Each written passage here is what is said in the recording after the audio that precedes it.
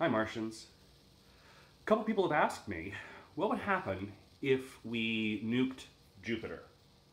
Or put a nuclear bomb in a volcano on Mars? I suppose bad Hollywood sci-fi is to blame for some people thinking that the universe reacts like a Michael Bay movie. But, nuclear weapons are a terrible thing. They pose a great danger to humanity and to all life on Earth. But in the cosmic scale of things, they're actually pretty weak. If you put one in a volcano on Mars, wouldn't do much. Might create a new crater, and that's it. If you nuke Jupiter, even less would happen. In 1994, pieces of a comet hit Jupiter. The comet, called Shoemaker-Levy 9, had been in orbit around Jupiter for some time, but was eventually broken up by its gravity into a number of fragments. And in the summer of '94, these hit the atmosphere of Jupiter.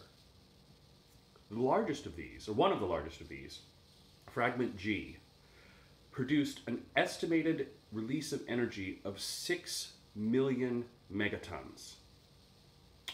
For comparison, that's about 600 times the total nuclear arsenal of the world and almost 1 billion times the size of the Hiroshima bomb.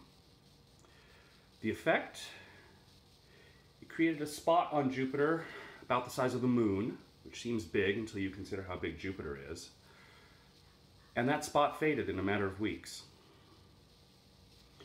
The universe is full of incredibly powerful energies and really big things. And humans, at least so far, have not even been able to tap a portion of the energies that it would take to make a mark on the universe.